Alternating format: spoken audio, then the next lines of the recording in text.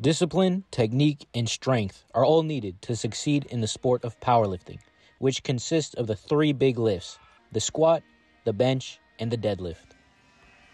Most people would feel uncomfortable under 300 plus pounds, but for Peter, this is where he feels at peace. You know, for me, this is my happiest place. This is my happy zone. This is where I'm most comfortable. This is where I come to unwind.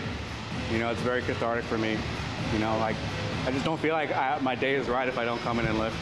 The biggest benefit for me is mentally, you know, because, you know, I still struggle with self-image issues and confidence, but, you know, I don't know where I'd be with powerlifting. Powerlifting, just like life, is filled with ups and downs. Pushing through the bad days and bad training sessions is what creates personal growth, both physically and mentally. Every time you hit that weight, you're just reminded of your progress, you know? And sometimes you can't always hit that weight, you know? You have bad days in the gym, that happens, and you gotta learn to roll with the punches, but, you know, it's all a part about loving the process. You know, you take the good days with the bad days, you just keep grinding. You don't, and that's the thing too, when I talk about like my mindset is different, I try not to let bad training days affect me anymore, because in the grand scheme of things, I'm very lucky to be able to train at this gym.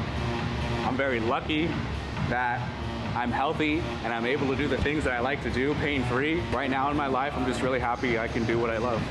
For Canyons News, I'm Anthony Riley.